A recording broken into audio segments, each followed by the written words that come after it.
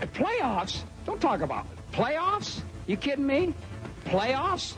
I just hope we can win a game. We're the Fantasy Addicts, and this is our playoff preview. We're going to be taking a look at some matchups going into weeks 14, 15, and 16 that are going to decide your fantasy season. Starting the AFC North, Cincinnati. The only player I like from Cincinnati all season has been TJ. Hushmanzada, right. You know, they are playing Indy and Cleveland in weeks 14 and 16. I'm not saying I love Cedric Benson. I didn't think at the beginning of the season that I was even going to say that dude's name. But you have a spot on your bench, you're in a deep league, sitting there on the waiver wire because everybody hates him for good reason. He might be worth a look. Cleveland.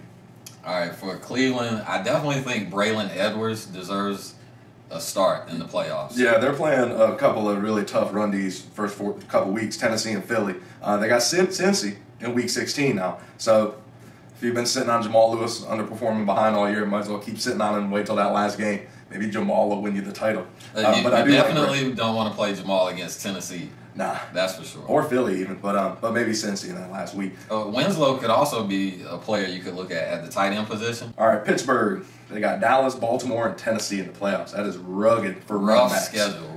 Particularly for the run game. Willie Parker's hurt.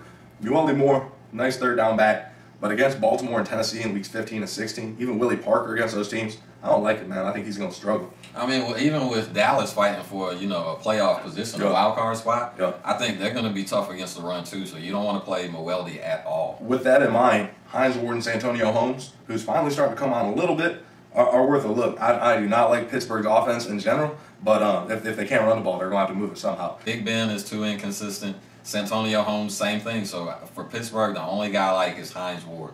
Baltimore has a really tough playoff schedule. Rugged. They have Washington, Pittsburgh, and Dallas, which is rough against the run. Pittsburgh's giving up 66 a game or something crazy talk. So and plus McGahee, Rice, McClain, all year long you've been getting screwed because the one you didn't start went to work. I don't like them at all, and I don't even really like any of their receivers. Derek Mason, he has been invisible for 2 out of 3 games, and so I say sit all of them. I don't like anybody from the Ravens. Flacco has some value now, but going into the playoff schedule, it's going to be a little too rough for him. Let's move to the AFC East. Go with Buffalo. All right, Buffalo has Miami, followed by the Jets and Denver.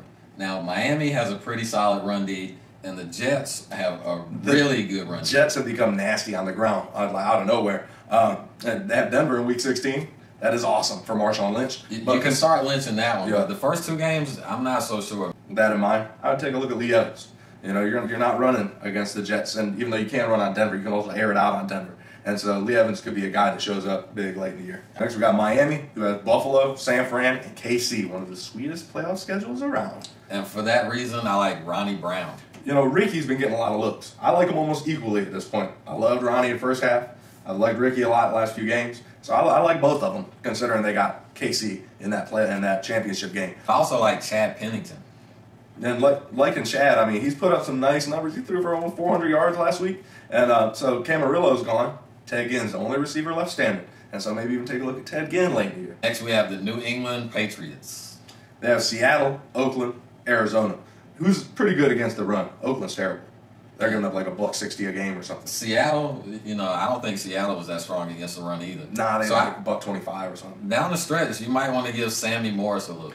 Green Ellis has showed up well in Morris's absence, but Belichick loves him. They've been waiting on dude to get healthy. Now that he is, Green Ellis is getting little to no carries. And so by that, last couple weeks, Oakland, he might win a game for you in week 15. So definitely give him a look. Even Green Ellis, since Morris hasn't proven that he can stay on the field, if he's on your bench, leave him sitting right there. I like Matt Castle from New England. He's had, I think, 2 straight 400-yard games. Yep, and you can move the ball through there on all 3 of those teams, especially with Moss and Welker. New York Jets going against San Francisco, Buffalo, and Seattle.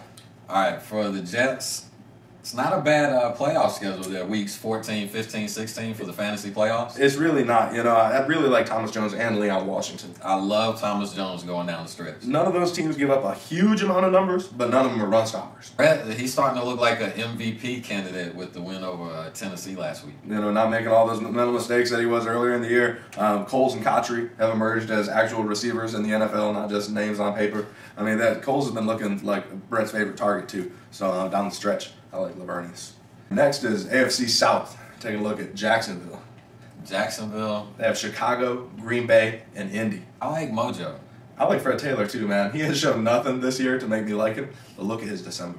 For like the past 5 years, that old joker goes to work in December. When it gets cold. Maybe Maurice Jones-Drew tweaks an ankle. Fred Taylor thinking, I just heard him on the radio saying that he probably won't be in Jacksonville next year, so he's playing for a contract someplace. Keep an eye out for Freddie T. No receivers. Matt Jones is unreliable and strung out. Next is Tennessee. They have Cleveland, Houston, and Pittsburgh. Starts off good, ends up real bad for the running back. Aside from Pitt in Week 16, Chris Johnson and Lendo White could run rampant on Cleveland and Houston. I mean, they could really get you there to that championship game. Now, against Pitt, I'd almost sit those jokers. Pitt only gives up 66. That's like 40 for Chris Johnson and 26 for daggone Lindale, and who knows if they'll score because Pitt only gives up 14 a game or something. So, and again, receivers, just engage, completely hit or miss, not what you want in the playoffs. Now, I do like Bo Scaife at tight end. You know, if you need a tight end, Bo Scaife is a good option. Next, we have Houston. They have Green Bay, Tennessee, and Oakland. And aside from Week 15, that's a great matchup for Steve Slayton. So Weeks 14 and 16, Slayton has a good matchup. Week 15, you sit him against Tennessee. Amon Green just got sent to the IR. Slayton's all they had. I think they signed Darius Walker. And so Steve Slayton could have a really nice playoffs. And, of course, Andre Johnson and Kevin Walters, who's emerged as a starter, every week starter. Indy. They have Cincinnati, Detroit, and Jacksonville. Joseph Adai is going to win somebody some money. Joseph Adai should have a huge fantasy playoffs. Those 3 weeks, I expect them to have big performances. If he can stay healthy, which has been a problem for him. I don't know about Dominic Rose. If Adai goes down, they don't run the ball that much.